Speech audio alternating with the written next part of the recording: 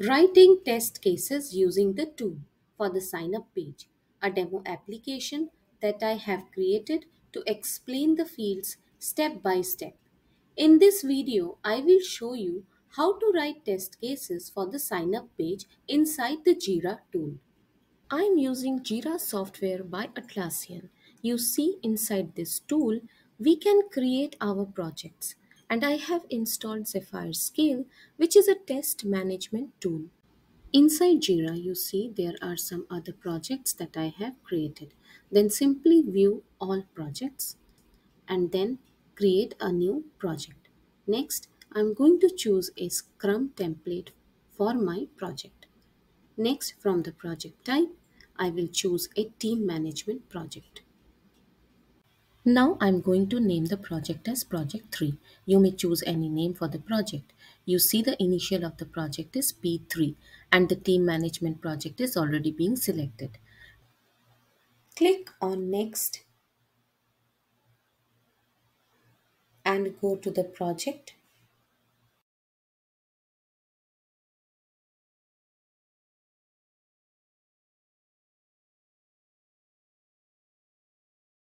Then from the apps, go to the Sapphire Scale and enable it. Inside this tool, I am using the Sapphire Scale in order to manage my test cases because this tool is specifically for managing test cases and many companies also prefer to use this tool.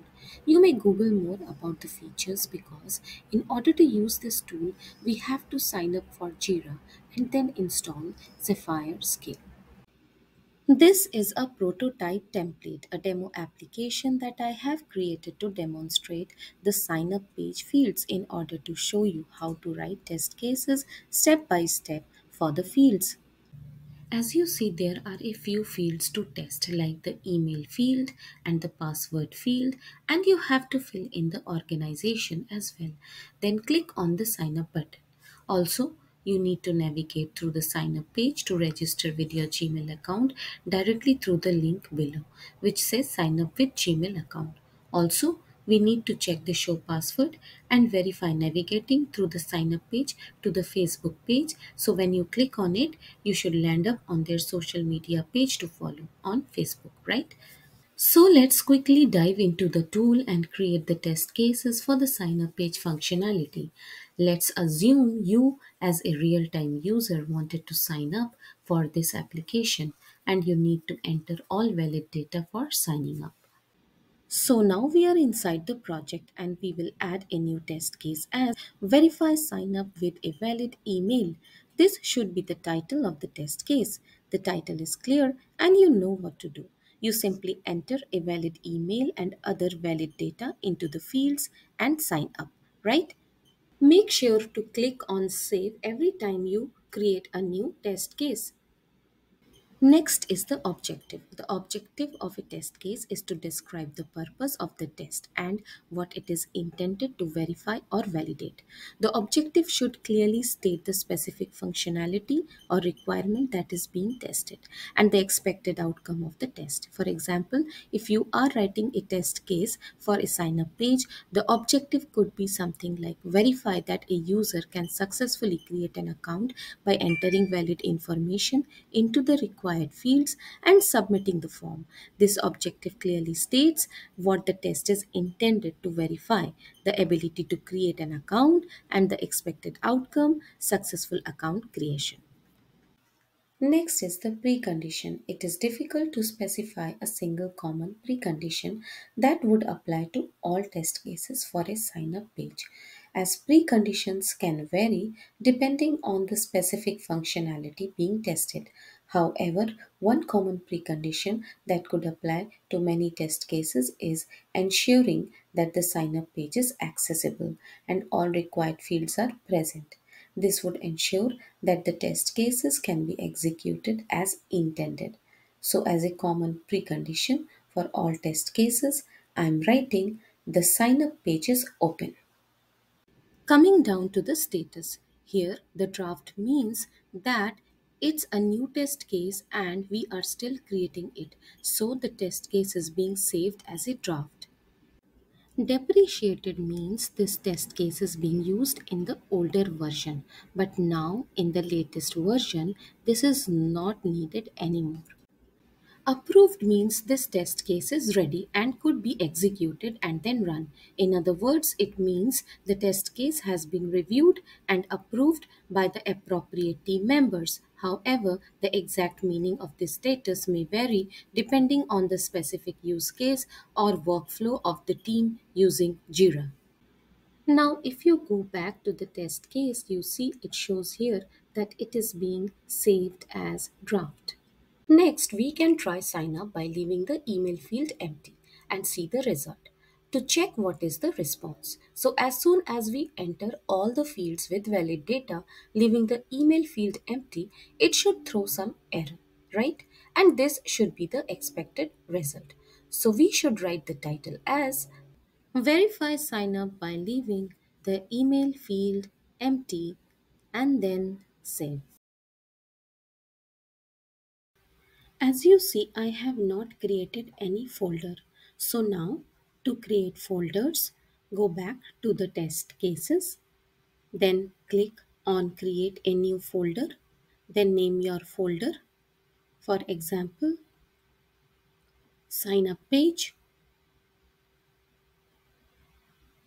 then home page,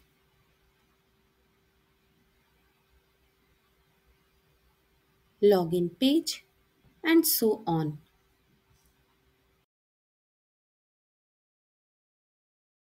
You may simply drag up and drag down the folders. Also, you may keep the test cases related to their specific folders. Simply go to the test case and then choose the folder in order to save the test cases in their related folders. You see, when I click on the other folders, it shows empty. But when I click on the sign up page folder, it shows two test cases saved. And this is how you will create test cases and save them to their related folders. Now the next title should be like, if you go back and check the sign up page again, you will see that there is a password field and we can test by leaving the password field empty and entering valid data to all other fields to test, right? Same as we did by leaving the email field empty in our previous test case. So for this, we should write the test title as verify sign up by leaving the password field empty and then save it, and then again going back to the test cases. Next, when you enter the password, it should appear like dots or stars. In other words, it should be hidden or unreadable. The title of a test case should be concise and accurately describe the purpose of the test. The title should make it clear to anyone reading it what the test case is meant to verify. So we write the test case as verify by entering the password and it should appear hidden or unreadable. In other words, it should appear as stars or dots, and this should be the expected result. Then save the test case. Next comes the show password option. So when we click on the show password, the expected result should be that the password we created should be visible to us in the form of a text, numbers, signs, and symbols. In other words, it should be readable. Like for example, ABC at the rate $123, like that, or whatever the password is, it should be visible to us so that we can read it and confirm it, right? So we write it as verify show password.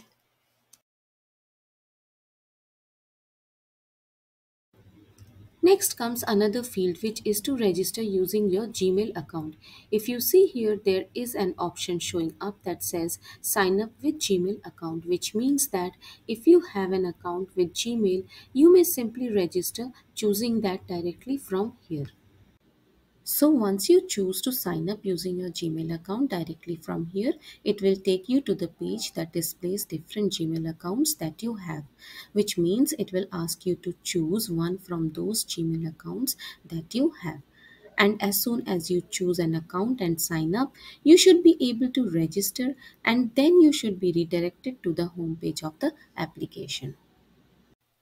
So the title, we write it as Verify Sign Up Using Gmail Account.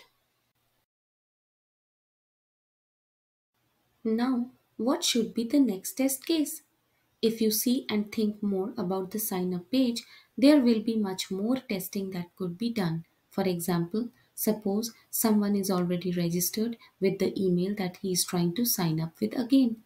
Then the expected result should be that it shows an error message saying that this email is already being used.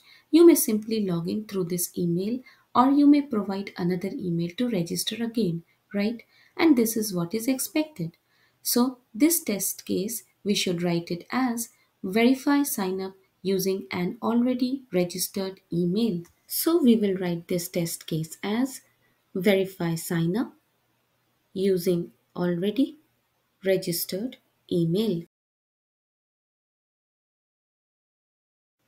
Another important test we need to do for the sign up page is what if someone tries to register using the email ID that is not verified, which means that the email is not a verified email. The user who created the email must have received a code via text message on his mobile phone that has been sent to him, but he somehow missed verifying that, and hence the registration process will throw an error saying that the email is not a verified email. So please register using another email, or first verify this email and then sign up to register. So the title, we write it as verify sign up using a not verified email.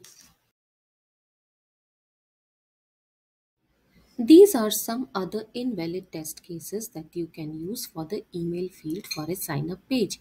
For example, test with some invalid emails like wrong format emails with cases like without at the rate, without dot, without a domain, and without alphabets before at the rate.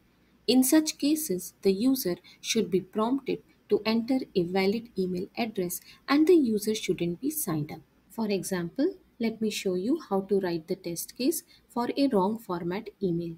As an example, like julie123 underscore gmail.com. As you see, at the rate is missing. Hence, the format of the email is wrong. And the expected result should be that it throws an error that says, please type in the valid email.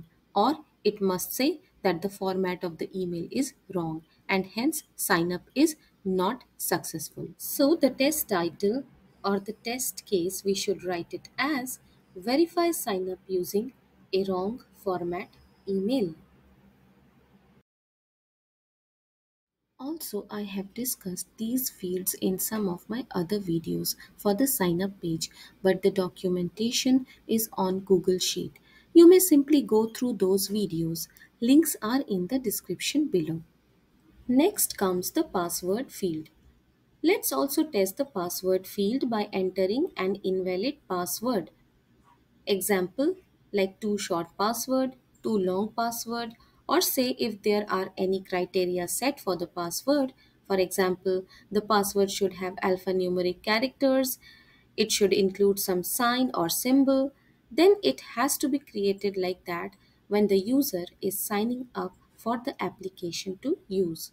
What if you verify the field by entering a too short password, which has only one character or say two characters maximum and is not good, and this should be tested? The expected result should be that the password length is too short and should not be accepted in general. Also, you may test with the easy to guess password, which is considered a weak password and needs to be tested too. So, the test title or the test names we should write like this: verify sign up using a too short password, and then save. Then go back to the test cases, and the other test title should be to verify sign up using an easy to guess password. Next comes the organization field. For this field, we must enter and try testing with the valid organization name and then sign up. So we write the test case as verify sign up using valid organization name.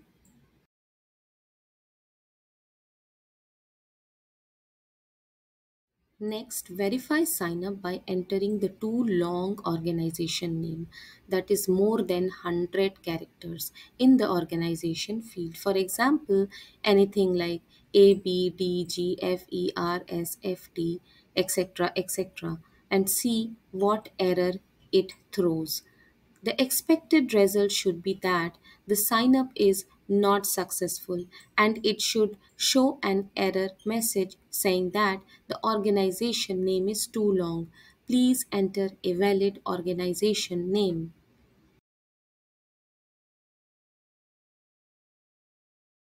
The next test case is to verify sign up by entering only numbers, that is numeric characters, in the organization field and see what happens. The expected result should be that it displays an error that says only numeric values are not accepted. Please enter a valid organization name, right? So the test case you should write it as verify sign up by entering only numeric values into the organization field and then save. So now let's quickly create another test case, that is to verify sign up by leaving the organization field empty. So we will write it as verify sign up by leaving the organization field empty. Now next is the test case number 16, that is to navigate through the sign up page to their Facebook page, which means connecting to their social media page on Facebook in order to follow for their community updates. For this, the expected result should be that the user should be redirected to their social media page in order to follow them.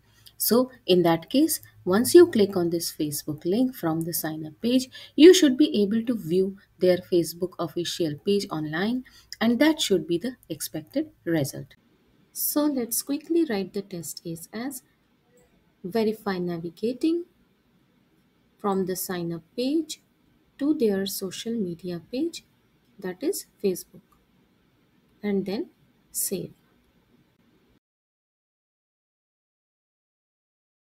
Lastly, you must verify the testing sign up page in landscape mode. This test is done because some applications have rotatory functionality, especially mobile apps have rotatory functionality. That's why this test should be done. So the test case we write it as verify testing in landscape mode. Always make sure to check the documentation for the application that you are testing. Make sure to understand the criteria set for the fields for specific applications under test before you start testing it. These are all the test cases for this prototype template that are important to test, but these are not the only test cases, I must say. There are no limits to testing, and you must try testing the application in every possible way you can, depending on time and the type of the project. A total of 17 test cases are there and are important to test in this prototype demo template that I have created to show you the very basic fields of the sign up page. In my next video, I will show how to add steps to each of these test cases. To keep my video short, I am stopping here now. Make sure to get notified of my new uploads by subscribing my channel. Like, share and subscribe. Press the bell icon to get notified of my new uploads. Thank you for watching.